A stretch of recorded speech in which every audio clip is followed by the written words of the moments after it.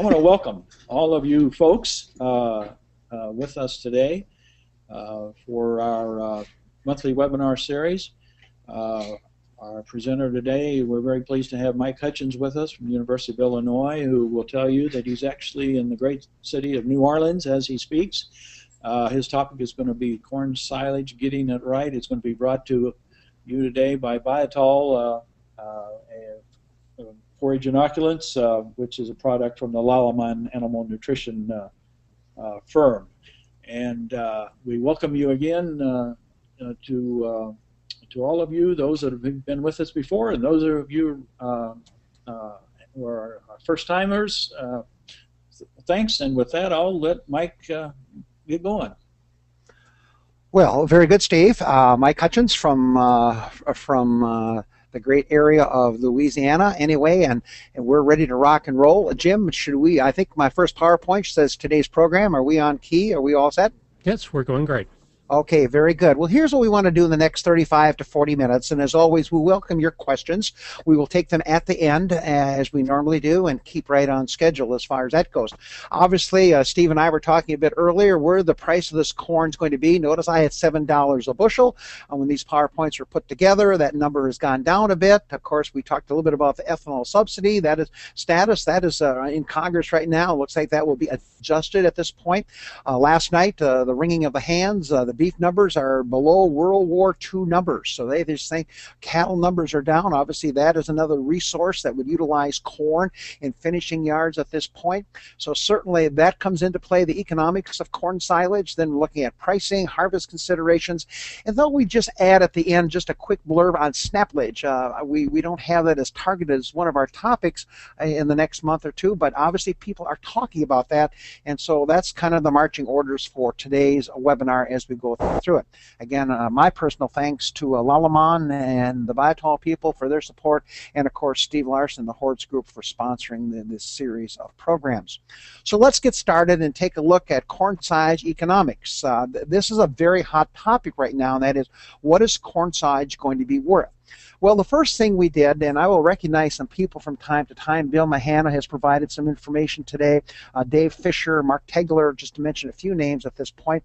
This is Sesame, and Mark Tegler ran Sesame. This is the Ohio State summary, and this was using Central Illinois prices. So be clear, some of you that are in different countries, different parts of the U.S., this is Central Illinois.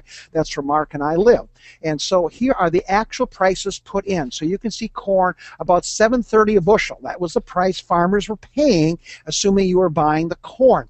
And then you can see the corn, the various other feeds in. So when the word actual indicates what the real price in Central Illinois was, yeah, alfalfa hay at $2.70. One of our very large farmers locked all his hay in for $2.40 a ton. So we all know alfalfa hay is really going to be high with the drought now we see in Texas and Oklahoma. On top of that, the pressure on this corn land. And then the next column is predicted. So that's one way to look at it. It says corn silage. We had it plugged in at 55. We'll show you how we got that number in a minute. It says it's worth, when these other feeds are priced as listed, $88 a ton. So for some of our livestock producers and dairy producers, they're going to go nuts. They said, Hutjens, I'm not going to pay $88 a ton. Well, the point is that's the relative value when hay and cottonseed and distillers and soy hulls are listed where they're at. Look at where the corn grain price is, guys, and that'll make some of you nervous. It says corn is worth $11 a bushel. So there's always the argument, who's going to blink first? Kellogg's making cornflakes, ADM making ethanol, or some pig producer in Central Illinois. The dairy producer theoretically pay $11 before it becomes too expensive. You can gander on down. There's two yellow figures there. Those are not good buys, according to the Sesame program there. Fuzzy cottonseed is overpriced slightly, and soy hulls are overpriced as well. So that's one way, Steve and team, to take a look at what is the value of basically corn silage. Another thumb rule many of us have heard about is 10 times the price of a bushel of corn. And so if corn, and I'll keep big, easy numbers for us today, but you can plug these in if you're in California or Florida or New York, $7 a bushel times 10 would be about $70 a ton. That would be the value. If corn is down, and Steve and I were talking about earlier, if it's down at, say, $6.20, then it's $62 a ton. Dave Fisher provided this last line. It said, well, what does it cost to raise corn silage in Illinois, including land rental, seed, fertilizer, that kind of stuff, somewhere around $35 to $40 a ton. So you see you're getting lots of different prices if you're growing it, if you're selling it, if you're running through Sesame, or a third way or fourth way that I like, and that's building the budget. And I like this one. Here we go.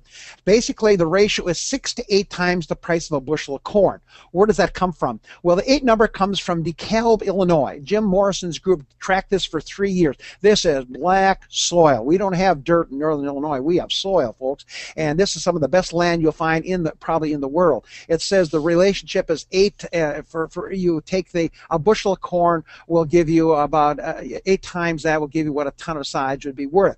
If you're in southern Illinois, Dave Fisher uses a number around 7 because that soil is not as good. Some of you in northern Wisconsin might use 6 because you have shorter varieties in different soil and climatic conditions. Anyway, you've got to pick that number. So we're going to use 8 because I'm in central Illinois. So I take 8 times the price of a bushel of corn. So let's go down to our example. So that means if I've got $7 a bushel times 7, my constant, if we use 7, that's $49. That's for the corn. It's standing out there now. Now I'm going to harvest that. So I'm going to add $4 to $8 a ton. And in central Illinois, that number tends to be lower because our fields are huge. You get these big John Deeres and Clauses out there, they can really collect corn silage. So I'm going to add in another value of 6, as you see in my example. Then I'm going to inoculate. You're going to see I'm pretty bullish on inoculant, and that cost could vary from $1 to $3 a ton, depending on whose product you're using and products like that. And so you see I'm going to add $2 a ton. And so if you look in my example, I've got $57 invested when I look at the land, the cost of raising that crop, harvesting and inoculating that. And then I'm going to say, if I'm going to sell it to you, Steve, up at Hoard's Dairyman farm, I have to assume the shrink. And I'm going to assume I lose 5%. More about that in just a few minutes. A 5% shrink, so that's another roughly $3. And so I back into a price of around $60 a ton. So now you've seen prices of 45, you've seen prices of 70, you've seen prices of 60, you see prices of 88. And I think as people online, the question you have to philosophically decide how are you going to price this corn silage as far as that goes. We argue you lock that price in when you chop it. And that's another argumentative point we can do in the Q&A. So if you harvest corn and it's $6.25 today, Steve, and you're harvesting today, that's the price you lock in. December, if the price of corn goes down, then basically we would keep that other price we have listed there as well. Okay, that takes care of economics. I think it's a huge point. What's the bottom line, folks? Corn silage is an awfully good buy. If you look at sesame, if you look at the other things, it's an awfully good buy. And for those of us who raise corn silage, it's amazing. It's a really, really one to take a look at. And that's why we and I recommend 2/3 to 3/4 of the forage dry matter coming from corn silage, because my computer says it's the cheapest way to feed cows in Illinois. Well, Jim Baltz put this nice visual together. What's next? When to harvest? And now, wake up, folks. Now, here are some exciting things to think about. There's a real big take-home message coming here. But as always, we will have a poll. And so we're going to find out what you are thinking. So we have a poll question that says you can vote, when do you want to harvest corn silage? So, Jim, I've got to take and click open on my polls, I believe, and I'm going to go down to my poll over here. And okay, that's not working well. Here, I'll launch it. Okay, Jim's going to launch it. I'm just going to sit back here. He's launching a poll. So now those of you online, and there's look at almost 50 of you now online, you're going to vote in terms of where you want to go with this poll. And we're going to only give you a few seconds because obviously we just heard President Obama talking about the budget deficit, so we can't be messing around here with you Republicans and Democrats here very long. 50% of you voted. Vote early, vote fast. We'll give you about another 10 seconds. Then Jim is going to launch that and show you where we're at. At this point, we're sitting a very strong 31 to 34%. If this, for some of you are wondering if I want to bias the vote at this stage of the game, coming in on a close second, and we're almost done voting now, is you'll see milk line and then 35 to 38. So once we get to 80%, and we've had the poll open now, Jim, let's go ahead and share that poll if you would please. And so he's going to share the poll with you. We've closed it. He's sharing it. And right now I'm not seeing that, Jim, but are they seeing it? Yes, they are. Okay, well, I'm just going to stay where I'm at this stage of the game. You'll notice the popular choice was 33 to 30, 31 to 34%. 44% of you went, 25 went a bit drier. Some of you, only 8% went wetter, and about a quarter of you said 2/3 milk line. Well, let's move on. Jim, can I move forward then? Yes, go ahead. Have I bumped the microphone? That'll wake everybody up.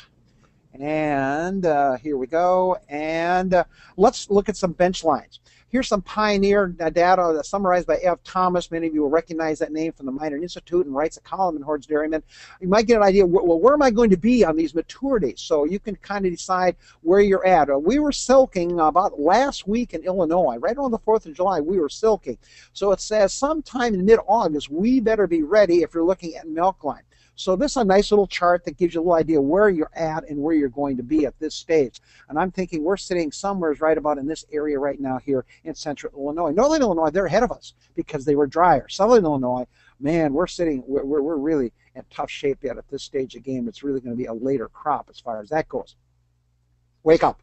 Wake up. Powerful set of data from Wisconsin. And it simply looks, and read this carefully, this is a number of different whole plant moistures, as you can see on the column, on the vertical column. And then you go from basic. Now, black layer means the corn has physiologically matured. It will not store any more nutrients in the kernel itself. So you can see 100%. Then we're coming, that would be, depending on how you want it, it says 75%. It's going to be in milk stage, 50% milk stage as we go from left to right at this point. So you can see, look at the variation. Look at the variation. You have a huge variation. And we know moisture is critical in terms of getting a good fermentation and good compaction and good palatability. So remember this slide. By the way, if you look at 1 o'clock up there, you'll notice that little pointer up there. There you can see the cob. It's broken in half, and that would be 2/3 of what I call 2/3 of 3/4 milk line. In other words, that's starch at the tip of the kernel. As you work towards the cob, you see that little white line. That's your milk line. If you take your fingernail or you take a jackknife and you prick on that, you'll find there's liquid there. And so that for many of us, we'd say, get the chopper out, and let's rock and roll as far as that goes. Now, here comes another important point. Remember this one. As grain yield goes up, silage yield goes up. So there's no question you and I want to get as much grain yield as we can, because I'm going to get more tonnage per acre. And of course, with current prices of corn, we really want that starch as well. So that's a powerful relationship. And then I go to the next PowerPoint, and while this is very busy, this is what happens. And boy, folks, look at this one. As you can see, going from 28 to 34 to 40% dry matter, you can see the plant is changing. Now, lignin and protein doesn't do much, but look at a couple of these other big ones here. In fact, Jim Baltz did a nice job, and he said, okay, Mike, let's look at the big three, and here they are. And so you can see as we go from 28, which is fairly immature, wet corn silage, typically about 20% starch. Look what happens. You can see when we get up here by the black layer thing, we increase starch content by almost 76%. And so we're simply saying that's important. So some of us who voted real wet, remember, you're going to give up a lot of starch. You're going to give up a lot of starch. And of course, as starch goes up, NDF goes down, ADF goes down. So you nutritionists, you got to be really sure that you've got that under control when you start building rations at this point. So you can see that's a very important concept as far as that goes. So the take-home point on that one is we got to make sure we have enough moisture to get good compaction and fermentation. But the later we can wait to maximize starch yield, the better off we're going to be. So in the poll question, 44, I would argue that only 25% got it right. And this could be a big argumentative point. We're simply saying if you're chopping at 31 to 34% dry matter, you still have plant potential in the field. We could still capture more starch at this stage of the game. So that's a Hutjens bias. Now, where you sit, that's going to be your call. But the point is, a little bit later cut probably is where we want to be going. Okay. Next controversy, point of contention, where are we going to cut it? Height of cut. This is some data pulled together by the Penn State group looking at 11 different height chop studies. I know there's some Wisconsin data in here. I think there's some Minnesota data in here. And now here's where you can be your politician as far as that goes. We're chopping here at about 6 inches. You know, for those of us in Canada and other countries, here's your centimeters. You're more comfortable in centimeters. And high chop would be like 20 inches. Many times farmers will say, gee, we got such a huge crop, we're just going to let more of that stalk out there. And the answer is yes, that's an alternative. alternative. Look what happens here, folks. You can see the dry matter changes slightly at this point. Protein never changes, very hardly at all. But look, here's your fibers. Here sits your ADF and your NDF. So you leave about 7 to 8 to 9% of the fiber in the field, and that's your lower digestible fiber. So that's one consideration. Yes, you can get a hotter, a richer, a better corn size. Here's your starch. Notice we increased starch by about 6% on these 11 different studies. None of these numbers to write home with. We like to see our starches in the mid-30s here in Illinois, and of course that translates into energy as far as that goes, and NDF digestibility. So you can see we come across, but then you also notice while you've increased the starch 6% and you've dropped the fiber, I've also dropped the yield by 7%. So in my view, a Hutjens buys view, you have to make your decision. Do you want the tonnage or do you want a little higher quality crop? My recommendation to my dairyman I work with, I'm taking the tonnage. I'll let my nutritionist, my consultant, whoever's putting my rash together, let he or she deal with the fiber because I may want and need that fiber as a source in the ruminant diet. So to me, I would not chop high unless we had to do something maybe with nitrates. If we got ourselves in a situation because we know the bottom portion of the stalk is really high in nitrates, but otherwise I would not go to a high chop. But you got the numbers. You've got the same numbers I have. My conclusion is I'm going to chop low. Your conclusion could be high, and you can take these numbers. You know the old adage, Steve, figures never lie, but liars always figure. And I think this table kind of fits that one pretty nicely. Mike, bottom line is, I just want to mention on this that in our August 10 issue, the field to feed bunk topic from Eb Thomas and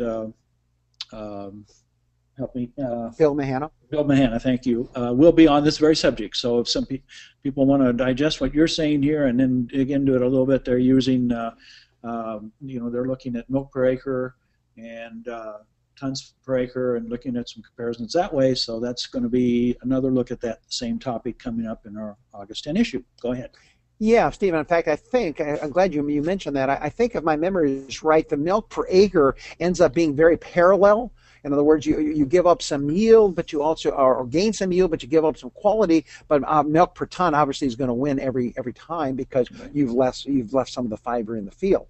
So it makes for a great discussion at this stage of the game of where you're going to go. But I love to have that forage inventory, especially with hay prices going to be as high as they are. I'm pretty Dutch on this one here. I'm gonna take all the tonnage I can get and give me some flexibility depending on cow numbers and prices and those kind of factors that come into play. Good comment, Steve. Well, let's go to the next one, another decision point, and that would be a silage inoculant.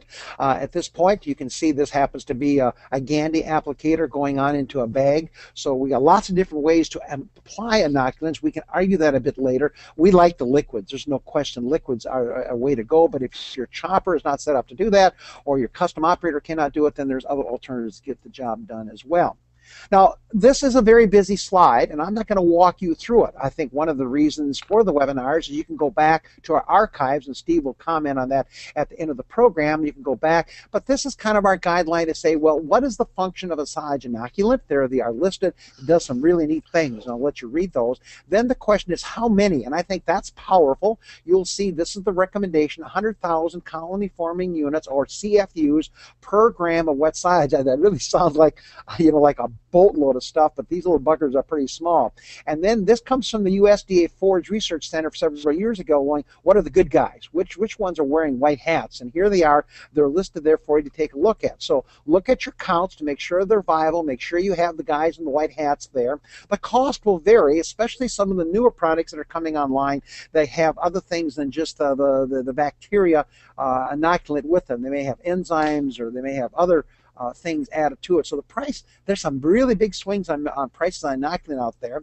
Our benefit to cost ratio is 6 to 1. We'll show you how we got that number in just a minute. And you can see we're recommending them basically to any wet feed at this stage of the game. Corn silage is today's subject. Haylage, high moisture corn, baleage, if you can get them on, it would be ideal. That's always a little bit of a challenge, but certainly we recommend them as far as that goes at this stage of the game. So this is your primer. This gives you some guidelines, some numbers to look at on the tag. be sure you do that as far as that goes. If it works well, then you're going to have a feed that looks like this central column. This is from Lehman Kong and Randy Shaver. This is recommended fermentation profiles, and a good research-based inoculant will drive this middle column.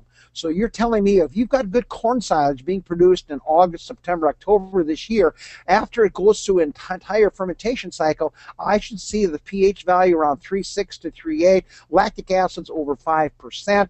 I expect to see very little ethanol there at this stage of the game. The lactic acid acetic ratio should be about 3 to 1 unless you're using the Buchenwald product. If you're using the Buchenwald product, and several companies now have those available, basically you are going to see a little more acetic acid there. And of course, the beauty of that product is that's a back-end inoculant, which means stability at feed-out time.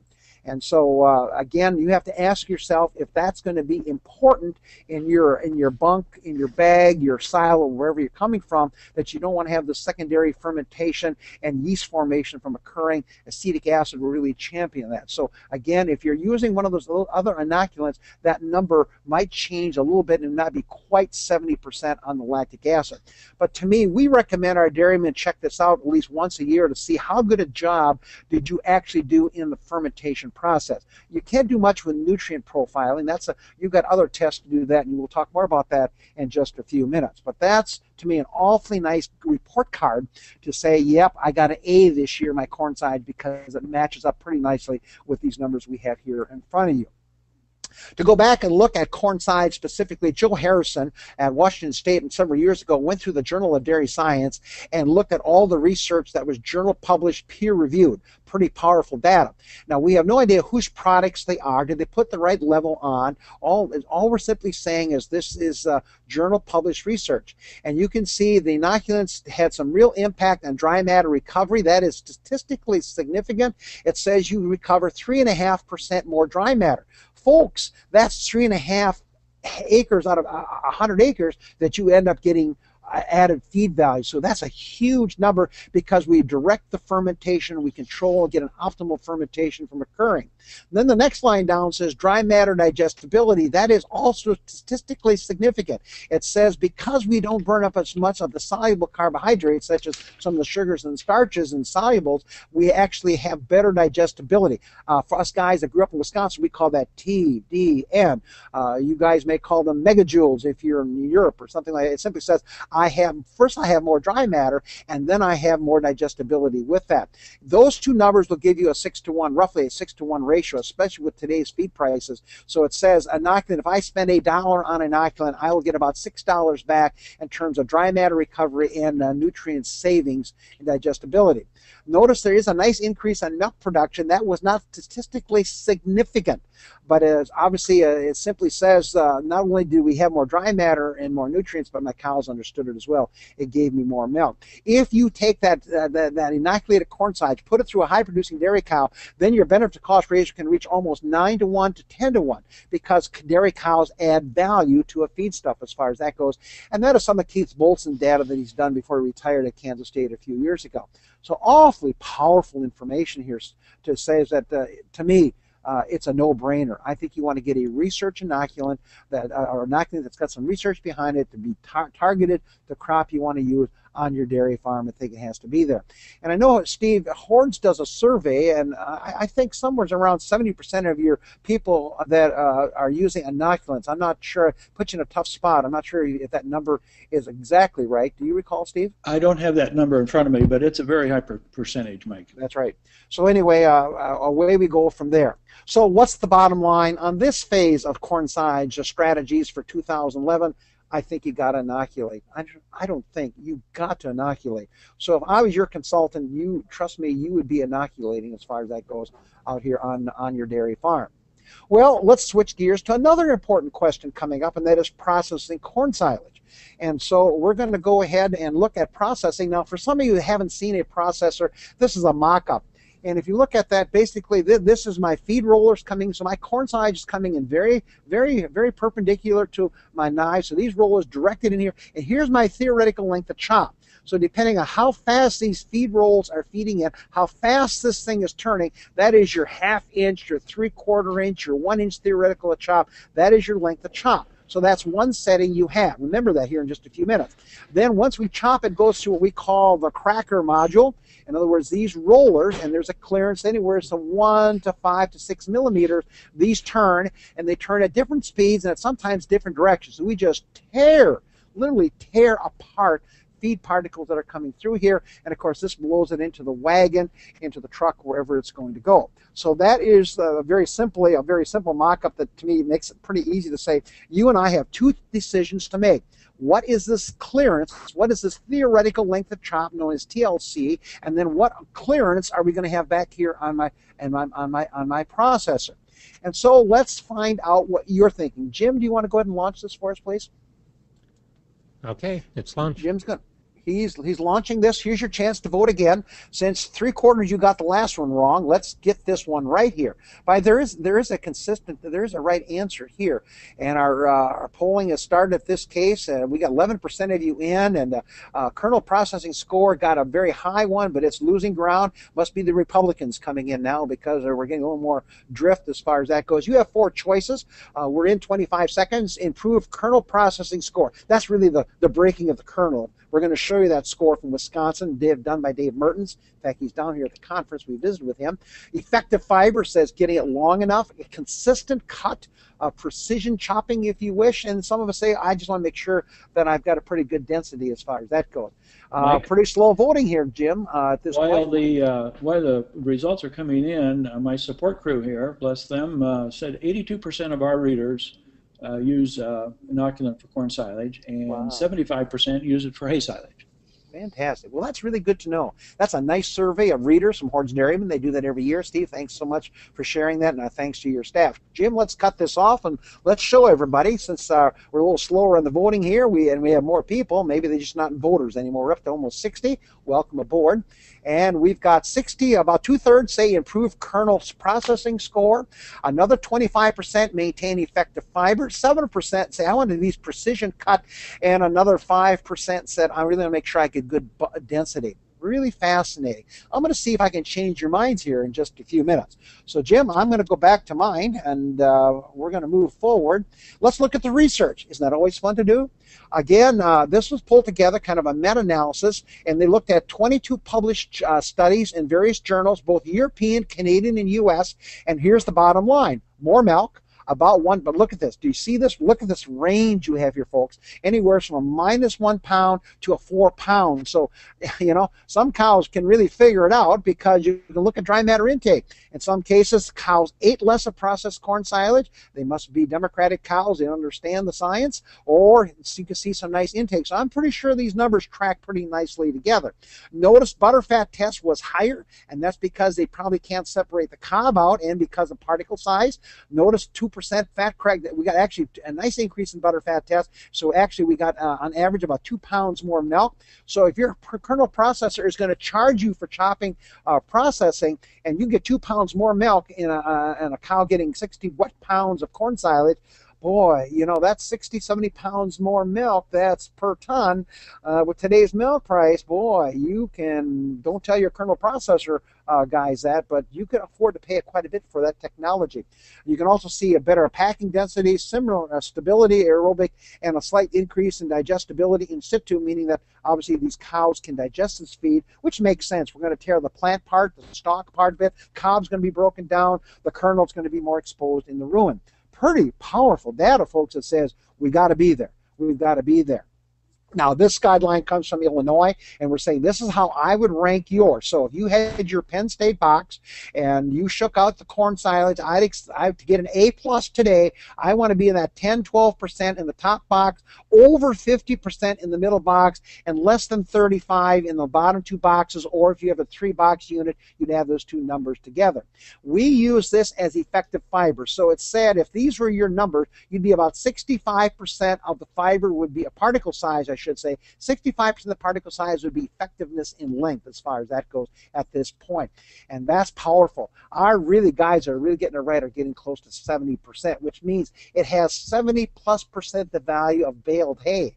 which means we really got it right. Notice that's 3/4 of an inch theoretical length of chop, which is 19 millimeters at this stage gate. Remember that number here in a minute. So that's our guideline. We like to do this also when it's coming in from the field because it never gets longer in storage. And so in other words, if you don't get it right coming out of the field, it's not going to get any better coming out of your silo or out of your bag. We then go to, actually there's a way to measure this. This comes developed by the University of Wisconsin. It's called the Corn Silage Processing Score, abbreviated CSPS. At this stage, you can send a sample into these forage testing labs, and they will take and calculate the percent starch that's going through a 4.7 millimeter screen. For us country boys, that's about a 1/4 inch screen opening as far as that goes out there. And ideally, you'd like to have 70% going through there. Personally, I'd like to see it 90+%, but this is the Wisconsin ranking. I don't want to see it twice, and especially as the corn starts drying down, depending what our growing conditions are going to be like. So we'd like to have over 70% going through that screen, and you can see then it becomes average, about half of it, 2/3 of it going through, and then of course we get some down here. And we saw some data a couple years ago which really made us unhappy. We were only getting about 25% in the optimal range. So what's the bottom line on this slide says, guys and gals, we've got to get it right. We just have to get it right at this point. Bill Mahanna provided this to me at this point, kernel processing. This is a great job. Notice, very nicely done. Look at over here, the poor job. You notice we got these hockey pucks, as we call them. So obviously these are not getting broken up through the processor. And look at all the whole kernels I have here. Now the question is, will I see that coming through in the feces? That's a $64 question. If this is 29, 30% dry matter corn silage, a pretty good chance I won't see this. But if it's 35, 36, I tell you, you better get some pigs behind your cows because you're going to have lots of corn coming through on these cows, and now you get to feed it or buy it twice. Not a very good deal as far as that goes. So again, looking at this, and again, there are some techniques out there in the field where you can actually take a cup of this corn silage and actually count the number of kernels that you have here. We don't want to see any of them. I don't want to see, to be honest with you, I do not want to see any corn kernels in the grain at all. It's still there when you test it for starch content. Now, wake up. Big slide. Talking to one of our major processors at a conference call last week, he said, Mike, you can't have it all. He says you can't have everything. So if some of you who voted for higher effective fiber, if you want more effective fiber, that means longer. And I've seen farmers chopping at 1 inch or 15, 16 inch theoretically chop, you will get a lower processing score, meaning more kernels going through, and it'll be less consistent, and it may not pack as densely, especially on the drier side. Now, some of you voted for higher processing score. Higher processing score. If you do that, it means you're going to have less effective fiber because you really got that cracker really hammering that kernel at this stage of the game. But the good news, you will get more bulk density because you really tore that crop apart. Now, some of you, and I look at my poll here, about 70% want a consistent cut. Then you end up saying, well, you're going to have less effective fiber and maybe a little poor processing score. And right now, this one manufacturing company, they're going to develop a spreadsheet trying to give you an economic index in terms of how much do you give up. In other words, where do you want to be in this mix here? 3/4 inch, 5/8, ½ inch, 1 millimeter, 2 millimeter, 3 millimeter. And I think I will challenge you as participants on our webinar is that there's no one right answer. And this one major manufacturing company said, Mike, there is no equipment, I don't care if it's coming from Europe or US or Canada, that you can have you can have all three of these things at this stage of the game. By the way, going back to our polling question, I would agree with the majority. I want improved kernel processing. That's where I want to go. All four of those characteristics are important, but I think the majority got it right this time. 2/3 of you said increasing the kernel processing score. So what's the bottom line on this one here? Basically, the bottom line is we've got to process all corn silage in Illinois and Wisconsin and California and New York, and we got to make sure the processes are setting right to get an optimal product that you want, realizing you maybe can't have it perfect at this stage of the game. Obviously, the variety, the moisture, the stage of maturity, your storage unit, all those will become factors in there, and maybe we'll have a tool the next 2 or 3 months from now that you can actually plug numbers in and say you should be chopping at 5/8, 2 millimeter, or whatever the case is going to be for your farm and your condition. Okay, let's move on. Our time is getting away from us. We're 35 minutes in. We got about 10 minutes of time to go here. Let's look at covering and bunker and covering and sealing bunkers. Again, a PowerPoint from Bill Mahana. Thank you, Bill. Basically, a 4-step process. Number one, we're going to put the cover over the wall. Now we're looking at walls at this stage game. If it was piles, obviously you would not be you'd be coming off of one side of the pile and bring it over the top. Then you're going to drop it down on the wall. We think that's critical. And then in some cases, farmers will put a PCV pipe in here to take any moisture that may come down along the wall, because you can see we're going to take this part that's laying over the side, we're going to bring it over the top. So we're going to overlap it. So water could actually, rain, snow, precipitation could actually go down inside this wall. And that's what that PCV pipe is going to do. We've had a few farmers try to bring this plastic out a little bit further, but then, of course, the filling gets to be a factor in terms of tire traffic and tearing up as far as that goes at this point. And then, of course, we'll move forward. Now, here's another schematic from Dave Fisher that looks very nicely. Another way is to view this is that you've got this plastic here, initially to be over the wall. Then once you've got it, when you're ready to seal it, you come in here with your oxygen barrier. That's what that green is. That's an oxygen barrier. More about that in just a minute at this point. We put that oxygen barrier down, or it's part of the actual product itself called the 1-step or 2-step. Once you've got this oxygen barrier down, then you bring this over the top and you layer it. And in fact, we've had dairymen said that even when they didn't have the oxygen barrier, if you looked at silage here, you could physically see an improvement here versus here over here in terms of the condition of that silage. So the overlapping is really important, and we like this one. This would be the A+. This would be the A+ at this stage of the game. So let's take a look at that. Here's your oxygen barrier filament you have right here. It's almost, some people call it saran wrap-like. It's very, very thin, a little tricky to put down, but you can see this is underneath here, and now you can see this bunker picture here. Here they are putting the saran wrap down. I believe it's haylage, unfortunately, but that's okay. And here's your saran wrap, and then here we're coming with the white plastic over the top, and then we're putting the weights on. Yeah, it looks more than a one-person job at this stage of the game, but gives you a bit of a view at this stage of the game. We have pulled the trigger on oxygen transmitting rates here. We think it's the only way to go, to be very honest with you. This is some data from Michigan State University looking at what they call oxygen penetration, or oxygen transmitting rate, all abbreviated as OTR. And you can see here on our controls that this is the cubic centimeters of oxygen per meter of surface over 24 hours. The number is 1811. I'm not sure exactly. I'm not enough of an engineer to equate what that may all mean. But the point is, with the one stop, you can see we end up getting this cut down huge amount of oxygen penetration. And you and I both know oxygen penetration means loss of dry matter and feed quality. And so you've got the one stop or two stop in terms of putting this material on here. To me, it just shows tremendous dry matter recovery and feed quality out here in the program. Will it cost more? Yes, it will. It will cost more. I heard one figure, Steve, of about 50 to 60% more, but I could not find that. I could not get a call back to find exactly what that cost differential was between control versus one stop. But boy, the difference in feed quality and dry matter recovery is more than enough to pay for that technology. This slide probably should have been pulled a little bit later on, but let's talk it now. Don't overpack. The challenge I think you'll see, and that is when you pack, I've got dairymen who say, well, once I get done with my corn size, I'll run another 2 hours on top of the pile or the bunker. And really what you're doing is just squishing the crap out of your corn size in the last 6, 8, 10, or 12 inches. You don't get that much more packing further down. Packing occurs initially, and you'll see that here in just a minute. So again, running hours over the top of your bunker may make you feel better and sleep better at night, but you actually may deteriorate the top of it, and you may have more spoilage.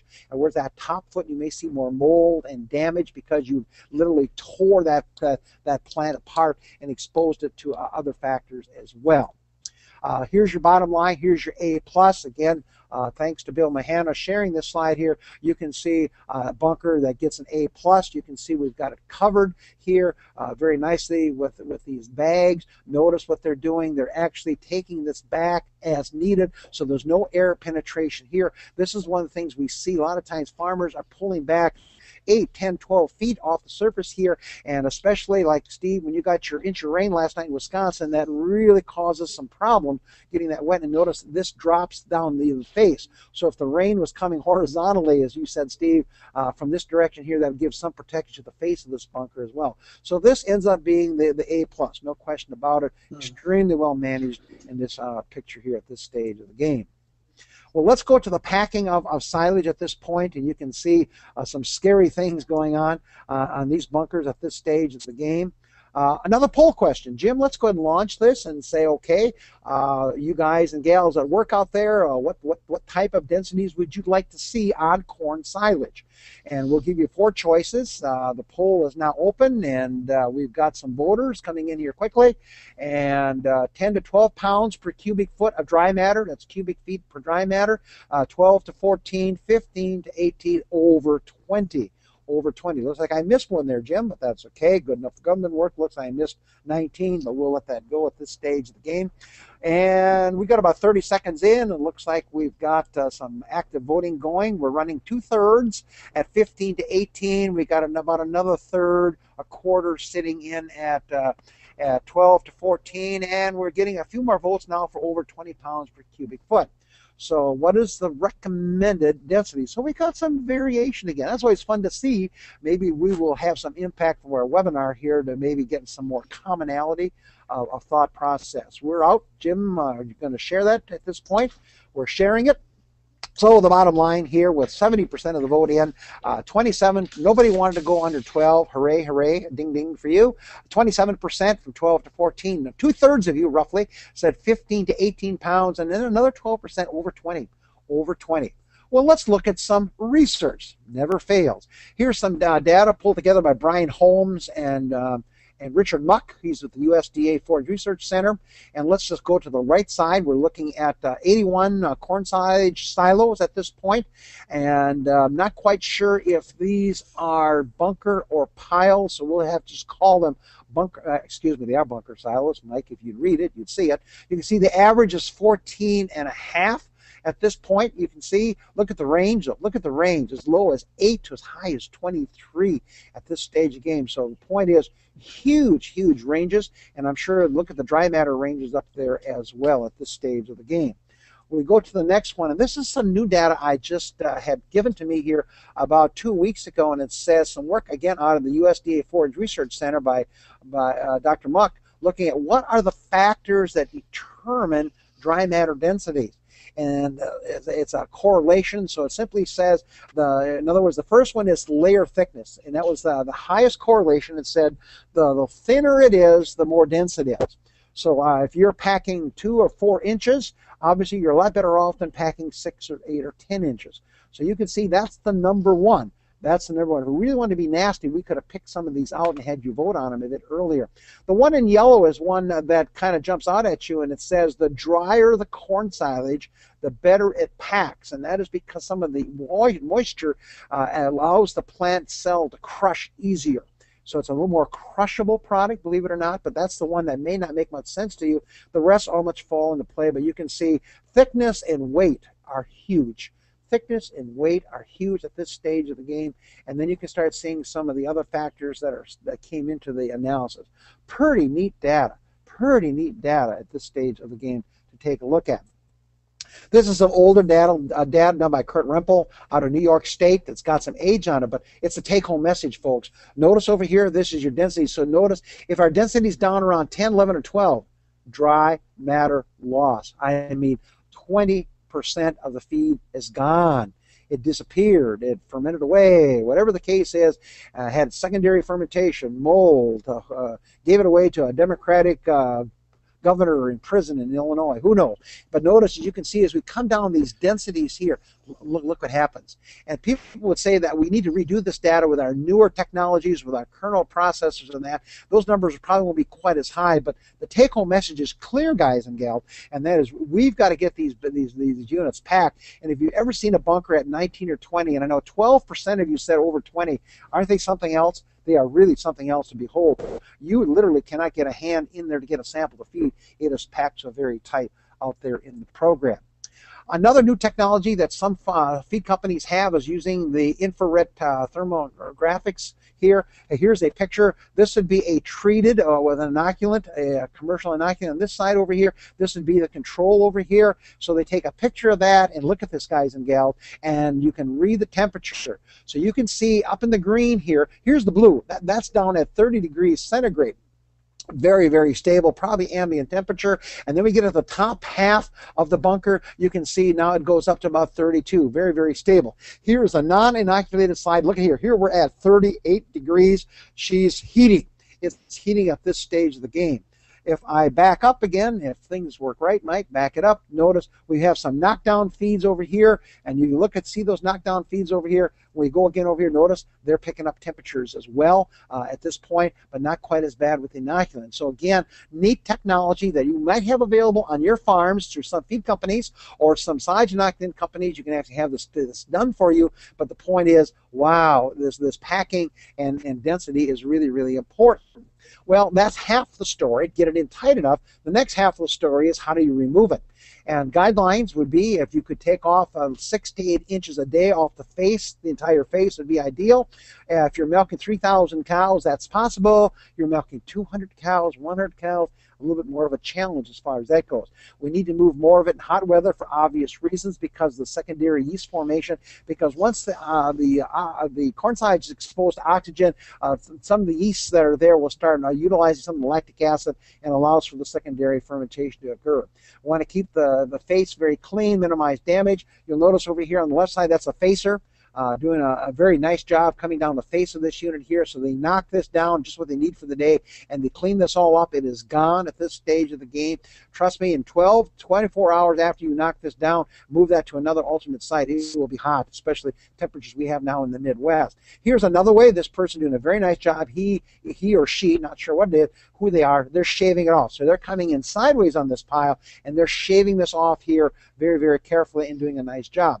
Bottom line, A+ is on both of them. They're doing an awfully nice job at this stage of the game. Yes, we all saw the height of this bunker, and that makes us a little nervous at this stage of the game. Well, we're going to have to be up a little bit. I think Forage NDF, this is kind of an old topic, so hang on to your hats, folks. We're going to be cruising through this modestly fast at this stage of the game, but the point is another way to evaluate corn silage. And we know that this is the digestibility of the cell wall, and of course it's a hot topic in corn silages because there are different kinds of corn silages you can purchase. Some that are considered forage varieties, some are considered dual purpose at this stage of the game, and Ford, to me, that's the gold standard. NDF digestibility of the forage. You can do that at 30, 48 hours. We now see some 24-hour analyses. More about that a bit later. First question is, that's the gold standard, but make sure you have apples to apples and oranges to oranges. There is a difference of about 5 to 7 units, according to Pat Huffman, depending on which you're using. 30 hours, typical retention time in the digestive tract of the feed stuff. This simply means if it's not digested in 48 hours, it's coming all in the manure as far as that goes. We know as NDF declines, that means we tend to have more lignification, less energy values, and lower dry matter intake potential. So it really marks your corn size in terms of a critical factor, and that's rate of passage and energy content. Be very careful that we know you've got to stay within a given lab, so that's your take-home message here. You can look at this at your leisure at this point. This is just kind of an overview of Forage NDF at this point. This is some of the older data from Michigan State by Oba and Allen. Simply shows that as we get an increase for every 1 unit change, meaning as NDF digestibility goes, improves by 1 unit, going say from 46 to 47, I expect a 1/4 pound more dry matter intake, and that translates in about a 1/2 pound of fat corrected milk. That's a feed efficiency of 1.8, folks. So it simply says these cows have that figured out at this stage of the game. Ballpark numbers. Pat Huffman provided this. Go to their website at Wisconsin. Here's your corn silage. I'd like to be over 55. Over NDF digestibility of 55. Some of our other newer varieties may approach 70. So certainly there's big range values here. But trust me, we want this number here because this one is really hurting us in the first crop this year. At least in Illinois, with our wet spring, we have lots and lots of lower quality that are in the 40s. And that means we need to have some of this really good stuff, this good forage to help balance this out, to try to make let these 80-pound cows do their thing out there on dairy farms. We also know this old story here that as you increase in storage, the NDF digestibility and the starch availability both increase. Research out of Wisconsin, a couple of the places, 4 to 6 months, but usually they say 3 to 4 months. You'd love to have it. And so write this down. What you want to take home message is Christmas corn silage. So in other words, have enough inventory on the farm so that you and I can actually get to Christmas and before we have to open up the new crop as far as that goes, because I want to pick up this higher feed value. We as nutritionists also have to be aware that this corn silage in April is going to look different than it did in November, and so we want to make some adjustments in the feeding program to allow for that to occur. This is some Cumberland Valley analysis from last year's corn crop, simply showing the tremendous differences. These are 7-hour in vitro starch digestibility. So be careful on this one.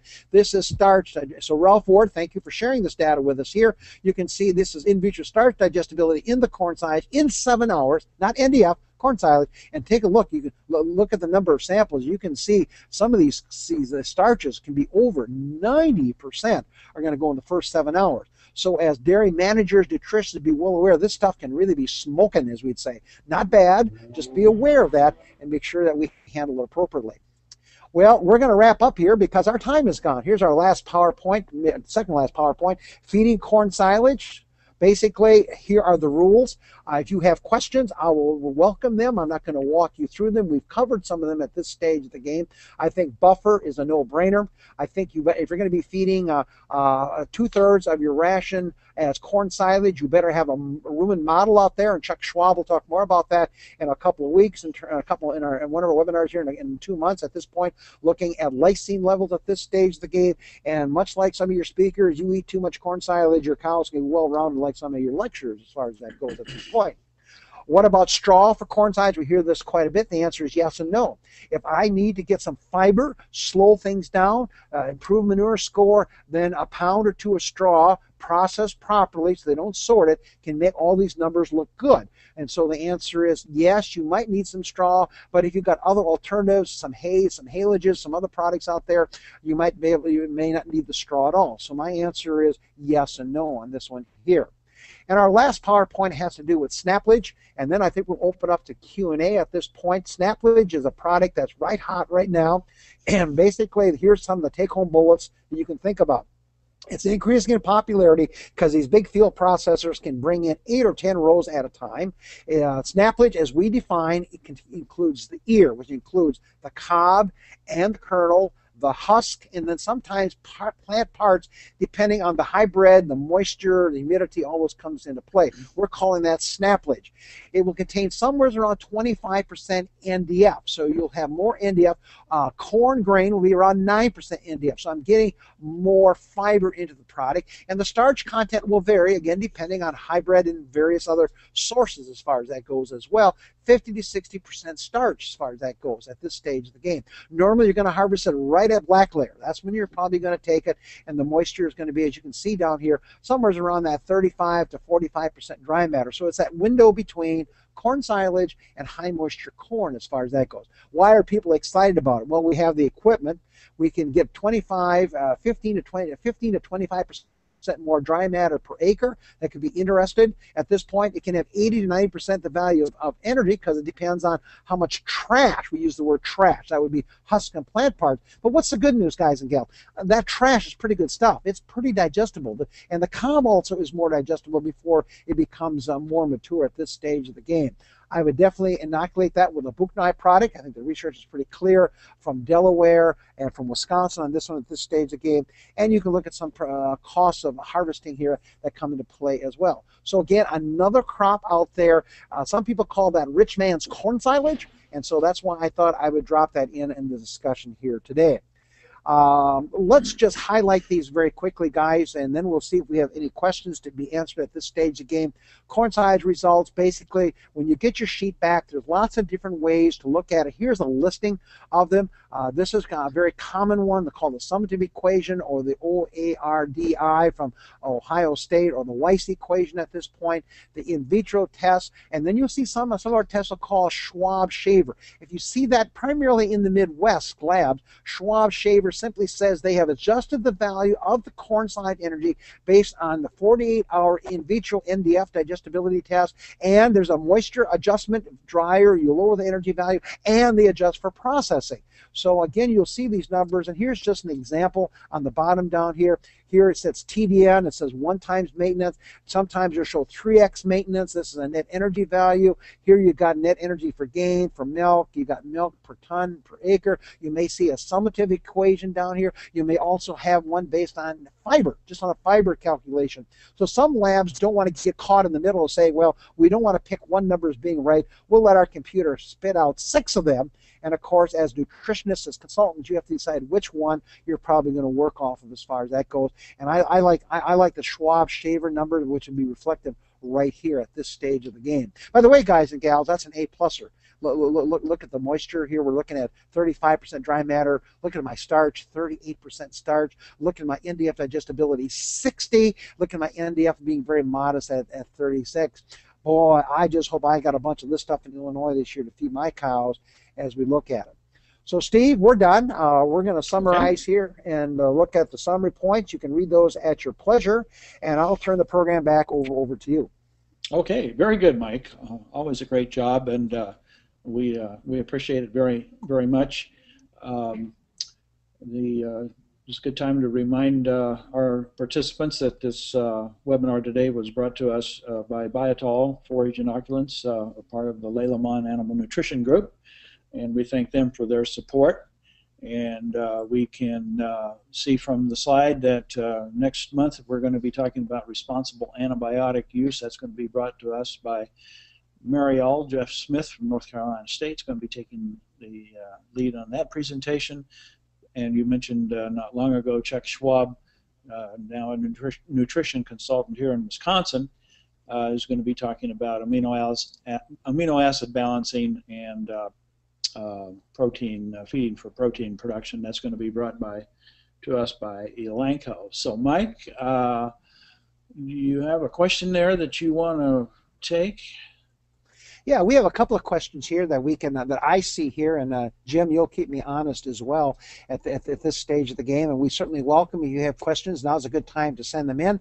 I know some of you have to be off and running, so we understand the formal part of this is over, and these will all be archived. Steve, do you want to mention that at all? The archive? Well, yes, I should mention to those of you who are participating today that this webinar and all of the previous ones we've had going back to January are available at no cost on our archives. Just go to hoards.com and click on webinars, and you'll be given instructions on how to retrieve past webinars from the archives. The other thing I should mention is that participants will receive a poll regarding this webinar here in the next day or two. It just takes a few seconds to click the responses, but the important thing there is if you have comments about webinars, if there are subjects you'd like to see covered on future webinars, that's where we would love to hear from you regarding that. So, Mike, back to you then.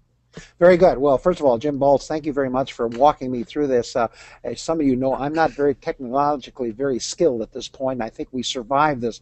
We had a backup plan and a backup plan, and we'll move on. We have a couple of questions here. Wendy asks, really it's a comment, I would say.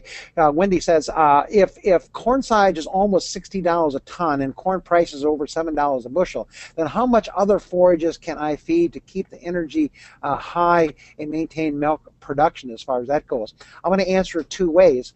Even though those prices are high, Wendy, they're the real deal. In other words, it's going to be my cheapest source of forage, at least in Illinois at this stage of the game. So basically, I'm going to say if farmer has the inventory, and that's what the beauty of this webinar is, most of my farmers are going to lock in inventory here in the next month. And so that decision, to have this webinar in November probably is not very helpful at this point. We're going to have them lock in as much as we can. I would want to go at least 2/3. So if a cow eats, the thumb rule is 2% of the cow's body weight as forage dry matter. So if we pick on one Steve's jerseys, because it's a nice round number, 1,000-pound jersey, and so I'm going to have 20 pounds of dry matter I'm going to feed to those jersey cows. I'd like to have maybe 2/3 of that, which would be like 12 to 14 pounds of that, which would be like 40 45, 50 pounds of that going in as corn sides. The other third would be coming in from other resources that he may have on the farm, which could include fuzzy cottonseed, although we saw the price on that stuff. That didn't look very attractive right now, although there's a new crop hopefully going to come in this fall and help us out just a little bit. So Wendy, my answer, getting a little windy here, is simply saying I'd go as high as I can on the corn silage and then see what inventories we have, because I don't think this hay price is going to help us out. And the folks down here in Oklahoma, I moved in with them, and Texas, they're screaming. I mean, they are burnt up. They are really burnt up. So I tell you, if in doubt, chop another 10 acres as far as that goes. Another question came in: would any of your recommendations change for those using upright silos for corn silage? I think, Steve, I guess you asked that question, and I assume we're talking about the dry matters as far as that goes. Is that right, Steve? Yes, or anything, length of chop or anything, as far as it's, the settling, the packing that takes place in our uprights. About half of our subscribers still have uprights for corn silage and hay silage, and so some of them and some of their advisors may want to know what might be different there. Yeah, well, basically, Steve, my answer, and you can kibitz on this one as well. We know that the upright silos have tremendous compaction, especially the bottom 2/3 of the silo. So I think they can be a little more forgiving in at least the bottom 2/3. Now, strategically, Steve, I would say I think I get awfully good compaction in my upright silos in the bottom 2/3. I might change my chopping procedure in terms of length of chop. I might shorten it up a little bit and make sure I'm really cracking the kernels a little bit tougher when I get to the top of the silo as far as that goes, because you and I both know I don't have near the hydraulic pressure to get the compaction we have up there at that stage of the game. Also be aware that those big 20 by 80s or whatever we're talking about, tremendous pressure, and they'll really start weeping on us. Tremendous leakage losses. And Minnesota years ago said that you had to be about 2 units drier for every 10 feet starting about 50 feet. So if your optimal dry matter was, say, 35, let's make it 35, you could say it's 34. If I got a 60-footer, I need to be 2 units drier because of the compression. If I go to 70-footer, so you can see the higher these silos get, generally speaking, we have to go a little bit drier, especially towards the base of that silo, because of the compaction that's going to occur. What's the bad news? Well, we fill them from the bottom up, so it's backwards. The dry stuff's going to go, the wet stuff's going to go in first from that field, the drier stuff 2 or 3 or 4 days later on towards the top. So I can't turn that silo upside down very well, but I would be aware of those two things. Basically, good compaction, especially in the bottom about 2/3 of the silo, and then be well aware of the moisture, because we don't want to lose. Anytime you got leachate going out, that ends up being typically 8 to 9 or 10% dry matter, and of course it's all my sugars and starches and solubles. That's good stuff, and I guess if you grow up in Kentucky, you can make something else out of that stuff as well, which we won't mention with our crowd here today as far as that goes. Anything you want to add to that, Steve? No, that's fine. I appreciate that, and I know we're at the end of our official hour, and again, I want to thank you for a wonderful presentation, and also for Biotal Forage Products for their support. I think we have one more question for those that want to stay on. You're welcome to do that, but just thanks for your presentation, Mike, and for the listeners' presentation or participation. So you bet. We got 2 quick questions here, and we'll hammer them out very, very quickly. It right. says, "Hi, when you say full maturity, that mine, that's on the corn is hard, and the answer is yes. If you go to black layer, Juan, by all means, I would stand corrected if it was interpreted that way." Whoop.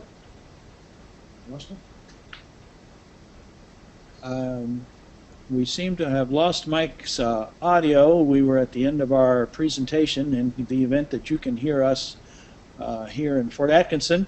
But again, thanks for being with us today. And for the archives of this webinar and others before, go to hoards.com and click on our webinar links. So thanks for being with us. So long for today.